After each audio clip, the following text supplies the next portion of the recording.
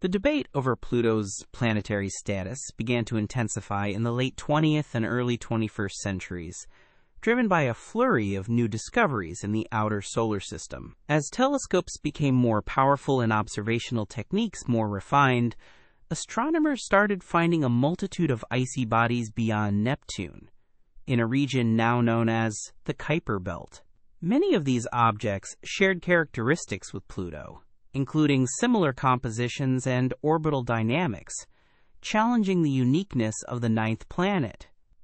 One of the most significant discoveries that directly challenged Pluto's status was Eris, found in 2005.